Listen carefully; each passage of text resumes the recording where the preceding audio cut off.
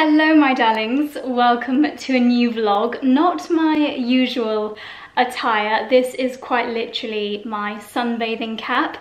As you may know from previous videos or where videos have suddenly stopped, I am quite prone to migraines, and I feel like one of the things which is a telltale sign that I'm going to get a migraine is if I let the sun be on my head for too long during the day, or if I let the top of my head be exposed during the heat of the day, then I am prone to a migraine. So a really good solution that I found is actually wearing a cap, and obviously a white cap is amazing because it bounces the sun away. So this is my top tip if you are living somewhere that's lovely and sunny right now. Today is day 2 of the UK's heat wave. Yesterday we were driving to and from London, so we were in an air-conditioned car most of the day. It's actually after lunch. I'm a little bit late starting the vlog today, but I've spent all morning and the start of the afternoon just sat outside under the umbrella on the table getting loads of work done. Because I was on my phone yesterday as opposed to on my laptop, there was quite a lot of emails and stuff that I needed to do. So it's been a productive morning. I really love our outdoor office under the umbrella. Sometimes I put my legs in the sunshine just to get a little bit of a tan going, but most of the time I'm just sat in the shade. And then if there's something that I can do on my phone, then I'll go and sit on a deck chair. And I feel like I have got a little bit of a tan today. I was wearing a bandeau bikini top, but I've just put a little bit of clothing on to come and do a few inside jobs now. The hat most definitely does not go with this outfit. I'll take that off in a second, but this is what I've changed into. This is a really lovely skirt that was very kindly sent to me from Anne Louise Boutique, and then this is the top, which I think is Pretty Little Thing. I bought this, gosh, about 2 or 3 years ago. Yeah, it's definitely time for the cap to come off. We've already had our post for the day today, and this set was sent to me very kindly from Sweaty Betty, and it is just the most beautiful vivid colours. You've got this almost neon orange toned against this beautiful deep navy. I'm not gonna lie, I have not actually worked out in at least a week, so I'm gonna set the alarm for 6 tomorrow and get in the gym before it gets too hot, because tomorrow is going to be another heatwave day. And something else really gorgeous that arrived today, is the camera gonna focus on it? There we go, is this ring from Rosie Fortescue. So Rosie has her own jewellery company called Rosie Fortescue Jewellery, and this is a rose gold and champagne emerald gem ring. She very kindly sent this over. So it's been a really lovely morning of deliveries, and I think it's absolutely gorgeous. This is £90, and to tell you the truth, I thought it was going to be at least £300 because it looks so gorgeous and so expensive. A really nice piece to just elevate your everyday jewellery. I thought I would give you a bed update as well, because I know lots of you are upset that I didn't give a review of the mattress yesterday because it was our London day, but I can confirm that the last 2 nights have been the best I think I have ever slept. This mattress is so comfortable. These sheets are absolutely incredible. I saw in the comments as well, there were quite a few questions about my pajamas. These are from H&M really recently, but I do think they've sold out annoyingly. But I'll try to keep an eye out for them for you. And there were also a few different comments saying, Josie, what are you doing? You need to centralize your bed. It's not in the middle of the panels. Well, first of all, we decided it looked better being central under the beam, but also you'll notice that it's still not perfectly central. And darlings, I'm really sorry to upset the perfectionists amongst you, but the reason we had to do this is, sorry, kind of messy. I should have tidied this up before filming. The reason is that the floorboards in this house are not straight. In fact, they are pretty darn wonky, and this was the only position we could get the bed in without it being wonky, and basically this is the only place it could be where all 4 feet would be on the ground. As I mentioned, I have ordered some scatter cushions and things like that from Soho Home, and we've also just ordered our lamp shade, so hopefully this will be looking a lot more complete in the next few days.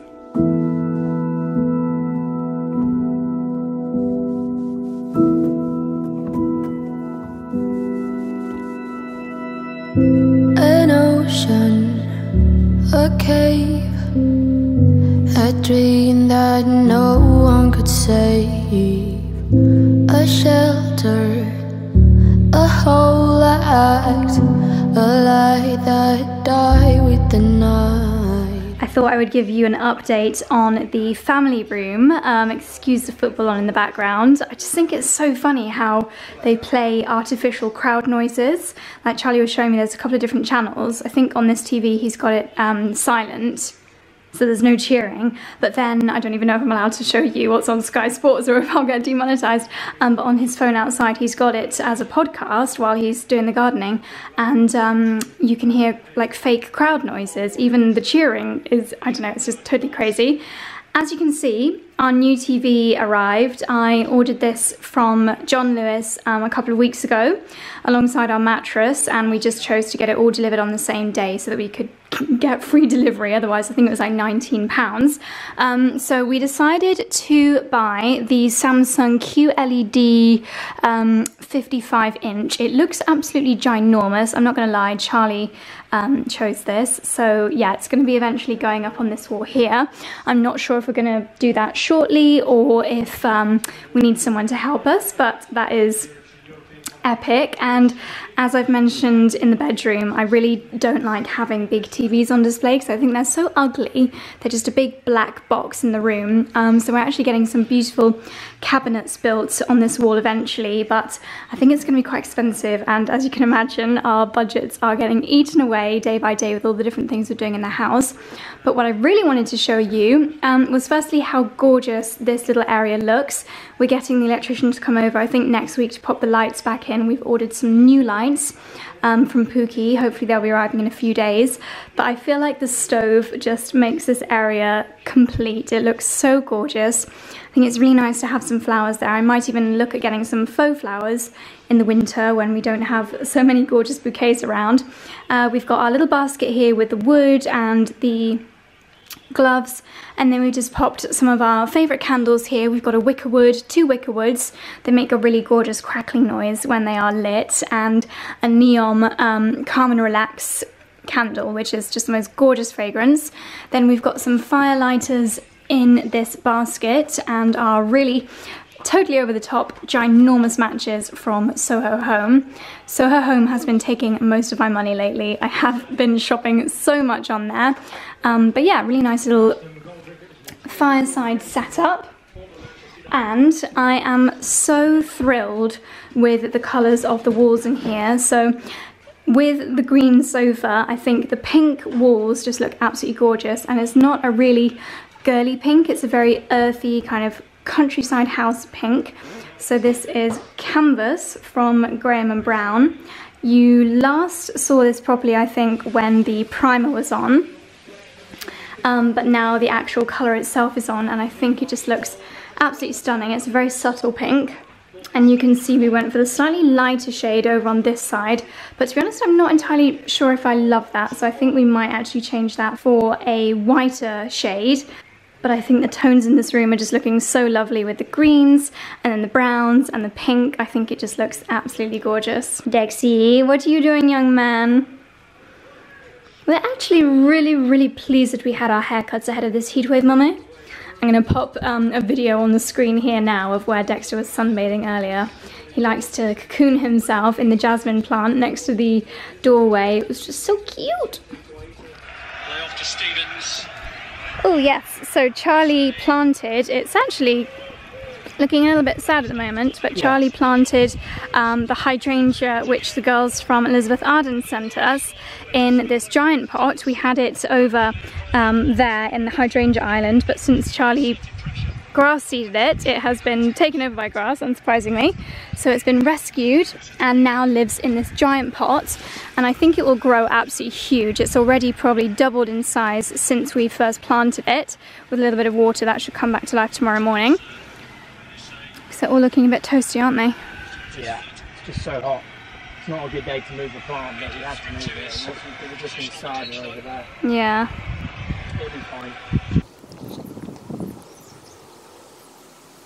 Down here, I wanted to quickly show you the herb garden and, well, more excitingly show you the salad box, because I don't think I have ever seen a better looking salad box. It is just, oh, I got sprinkled on. It is looking so healthy and so fruitful. Every single one of these salad leaf plants is just absolutely loving life. They're all looking so happy, so juicy, and we have, oh dear Lord, we have actually been eating them as well. I've been coming out every couple of days to pick them, but they just grow back so quickly. This one is my favourite, especially with a honey mustard salad, so I'm going to be coming down here shortly to pick some more for dinner. I just need to move the sprinkler onto a different area of the garden. We got our differences. Yet I thought we were more alike than unlike. Months of rain and chest pain. What's the plan? Heavy breathing, stay insane. Grab my hand. So when we were at Chiswick, we picked up a load of post. So one of my jobs for today is that admin of changing addresses over, companies that I had just forgotten to do when we actually moved house, some random things like magazine subscriptions and things like that. And that reminded me, something that has been on my to-do list for such a long time is to actually cancel and organize a lot of my subscriptions, because I noticed that I do have quite a lot of things going out of my account and some things kind of doubling up as well. So I've been doing a little bit of that kind of admin this afternoon. One of the things which I have cancelled is my ITV Hub, which is the ITV app that I relied on so much last summer when we were in Ibiza, because I was so hooked on Love Island last year, and yet I wasn't able to watch it without signing up to ITV Hub because I was abroad. But I wanted to tell you about Surfshark, which is a VPN or a virtual private network that I am signed up to, and thank you to Surfshark for sponsoring this part of the video, because as well as many other things, it has meant that I no longer need to worry about not being able to watch my favourite TV shows when I am abroad, because what a VPN does is it basically places your laptop anywhere in the world. So say for example I want to watch a TV programme that is exclusively aired in the UK, but I happen to be on holiday, maybe I'm in Greece but I really want to catch up on MasterChef, or well, Love Island is a really good example. I know it's not on this year, which is really tragic.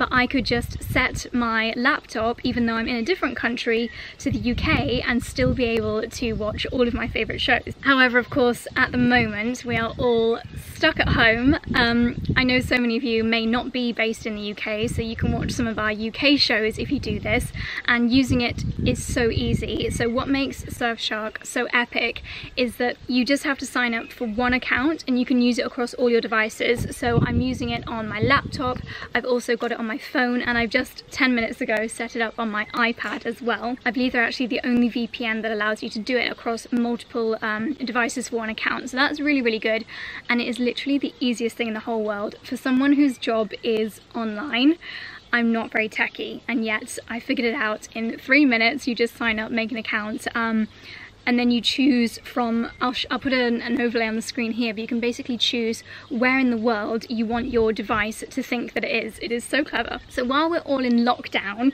and we are not able to go abroad, we're in need of a little bit of extra entertainment. Don't know about you, but I have finished, I feel like I have completed Netflix. I have watched so many things that I love, and I was kind of running low on ideas of what to watch next. I was looking for certain films, and some of them annoyingly were not available on the UK Netflix. So take for example The Notebook, one of my favourite films. It's one that we don't have on DVD, but I really wanted to watch that with Charlie the other day, and it wasn't available in the UK, but From a little bit of searching, I found that it was available in the Singapore version of Netflix, so I just changed, and it's so easy, you just swipe through all the different countries, change it to Singapore, and voila, it was available. I know so many of us are addicted to watching TV series, and say for example Grey's Anatomy, you might be able to watch the new season quicker by changing your VPN location to America. So so many different uses. It's definitely a great way of never running out of things to watch during lockdown especially. But something else which is really important to me is that it adds another layer of security when you're browsing. So all of your passwords, all of your documents inside your computer, everything just has an extra layer of security, which is really important. We all keep very precious things on our phones and on our laptops, and hacking is just not something that we want to be dealing with anytime, but especially not something to add to the stresses of lockdown. So Surfshark actually adds an additional layer of security, protects your data and protects you from online tracking as well. So it really is a totally safe way of searching the web and basically having access to content from all over the world. They've very kindly given me a code to share with you guys, which is Mumblr, M-U-M-B-L-R, as in fashion Mumblr. You can use that to get 85% off and an extra 3 months for free, which is very generous of them. So I definitely recommend having a little play around. I would recommend downloading it on a phone or iPad because it is super duper easy to use there. I guess it depends where you watch your favourite shows. Yeah, the possibilities are endless. Oh, and if you are also an influencer and you have a global audience, it's also really good for creating links that are specific to the location of your audience. So say for example you have a YouTube channel and half your audience is in the US and half of them in the UK. You want to provide links for both of them. I can use Surfshark to make my laptop think that it's in the US so that I can provide US specific shopping links for you. So that's something else to think about if you are creating links. Maybe you've got a website or your own YouTube channel. There are just so many useful things to use it for. So I'll leave all the info down below.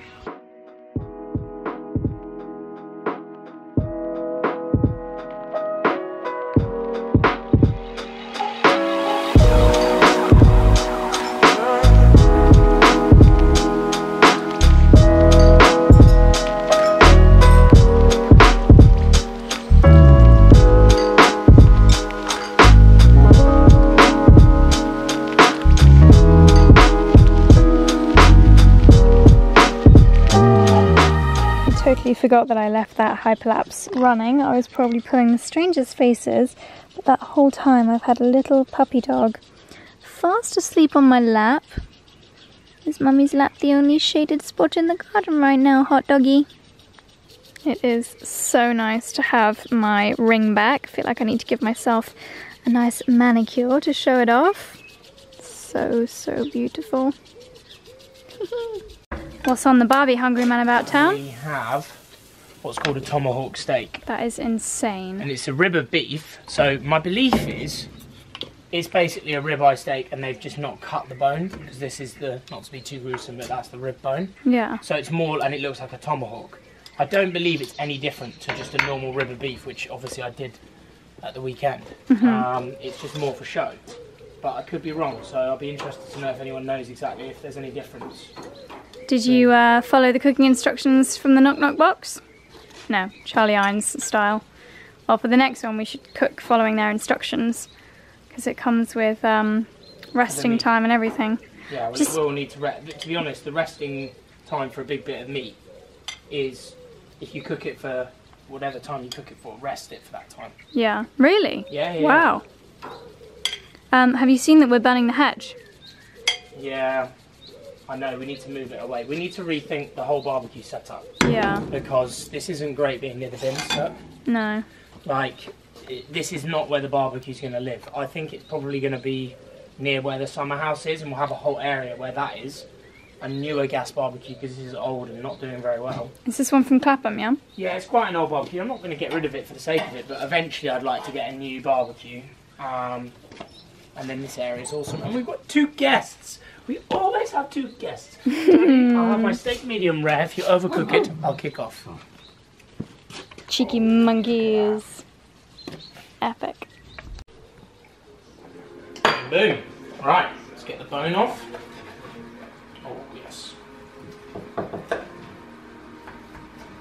Oh wow, that smells good as well.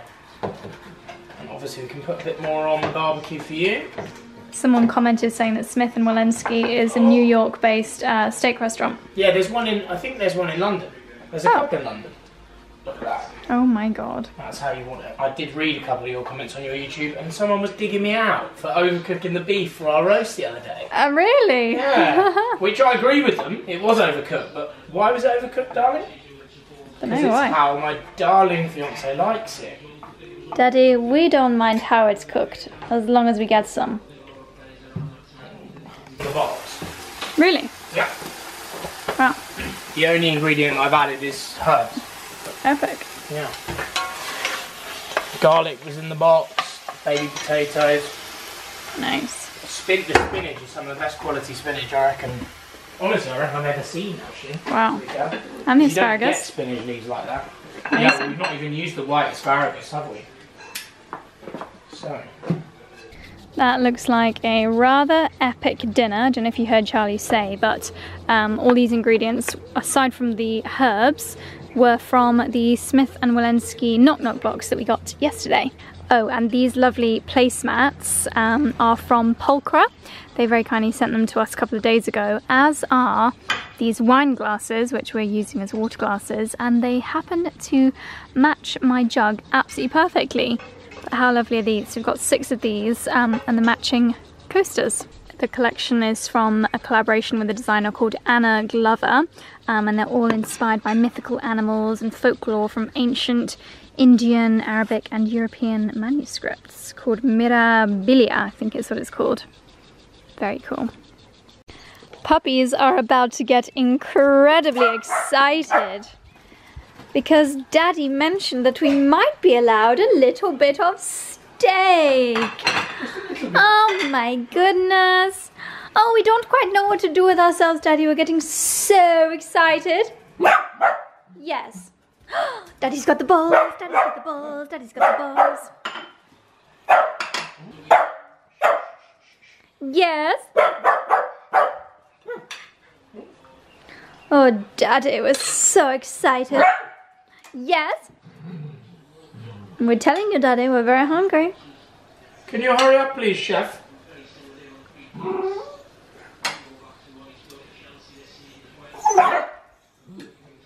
Right. Just 2 seconds. What they don't realise is if you're a bit patient, you get a bit more, because Daddy has to cut up a bit more. Daddy, we've been patient all evening now. Hurry the fuck up. Yeah. Look how smart these little boys are. Smart little paws, smart little ears, smart little bottoms, and smart little tay-tay. Daddy! That's quite a lot, actually. Daddy, that is so much. After you. Daddy, we go where you go, because you've got the goods. Oh my goodness me. We're so excited. Just slowly. Slowly. Careful, my chickens, or you'll get indigestion. We're gonna have lots of burping doggies later. This is the best day ever, Daddy. The best day of the year. Best day of the year.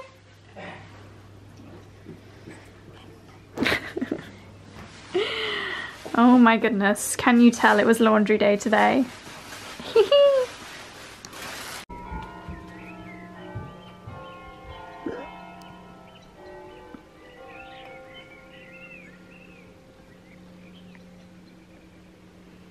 Do you remember me showing you this hydrangea earlier? Well, Charlie obviously watered it loads earlier and it has already come back to life. It is already looking 100 times healthier. I reckon in just a few days this will take over the whole pot. Hydrangeas tend to go a bit wild and this one has, for some reason, just shot up. The blooms haven't fully come out yet, but it's looking very long. Whereas this one, it used to be a lollipop. It used to just be one stem with a big ball of hydrangea. It was one that we got from Sainsbury's actually, and it's just looking incredible. The most beautiful coloured blooms, like a beautiful pale green and pink flower. Our gardener actually said if you put rusty nails in the pot, it will turn your hydrangea blue. Not that I particularly want blue hydrangeas. I'm very happy that the soil here produces pink hydrangeas, but I just think they're so lovely. And I also noticed while we were having dinner that our wisteria is also loving life. It has got loads of fresh new shoots. Here's one that I can show you close up.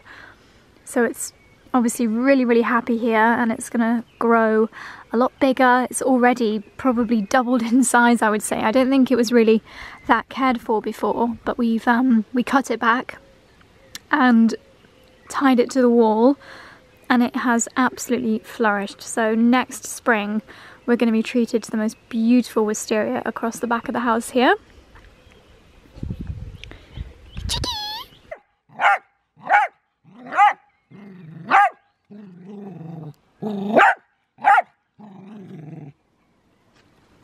We've had our dinner and now we're very, very hyper.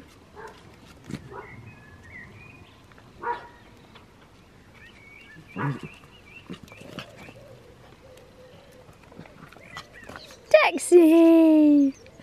I can see your tagine! So look, that one there, look, that was in our bed before. I think it will do well there. Show us your hose pipe, darling. Where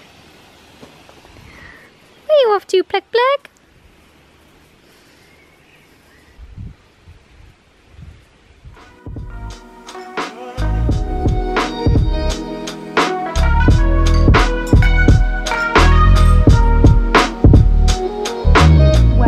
Having to finish this vlog on my phone because I'm not sure if you just saw, but the camera fell off the arm of the sofa, and you can kind of see the right hand side is dipped into the more than the left hand side. The lens has broken and it no longer goes into or out of my camera. It just makes that rather disturbing noise. I think I bought a guarantee on John Lewis. I really, really hope so, because this is now absolutely unusable.